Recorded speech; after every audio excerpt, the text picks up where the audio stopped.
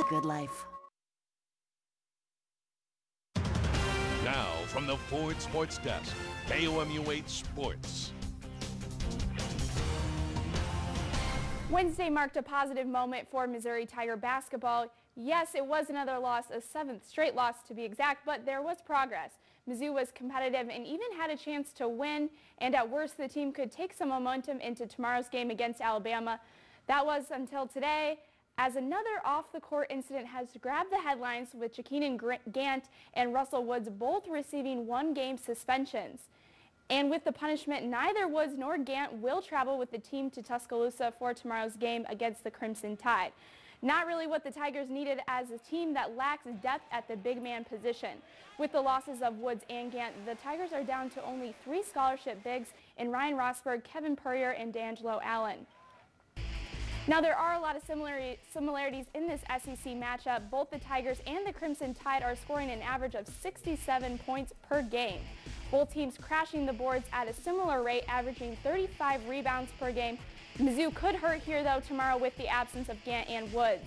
The Crimson Tide's field goal percentage is higher than the Tigers at 42.7 and 41.8% respectively. Now, Battles High School has made a name for itself in football, and the Spartans started off the basketball season at 3-1. Unfortunately, the Spartans couldn't capitalize on the good start and are 1-13 in their last 14 contests. Battle is trying to halt its 9-game losing streak against DeSmet tonight. There's Brevin Tyler. You might remember him, star player on the gridiron for Battle last fall. Battle opened strong. Devontae Ostrander, pair of threes in Battle's first attempt shot, but DeSmet began to pull away in the second quarter. Great ball movement leads to easy 2 for Rick Hill. DeSmet up 2016. Second quarter, Battle still down 7. Alexander Smith collects the rebound, goes behind the back, coast to coast for the score at the rim, cuts the lead 25-20. But it's too much from DeSmet. Griffin Palmer finishes off a turnover. Battle falls 78-48. Taking a look at the high school basketball scoreboard, North Callaway in action against Ellsbury. The Thunderbirds trailing the Indians 51-35. The game is currently in the 4th quarter. We'll have full highlights for you at 10.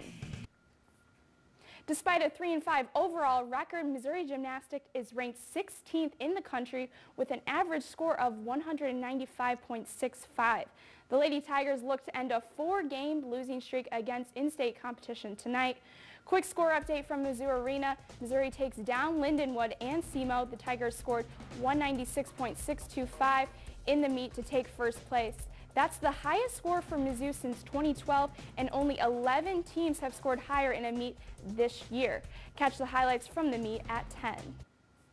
And that's all for sports tonight. Thanks, Kaylee. One Japan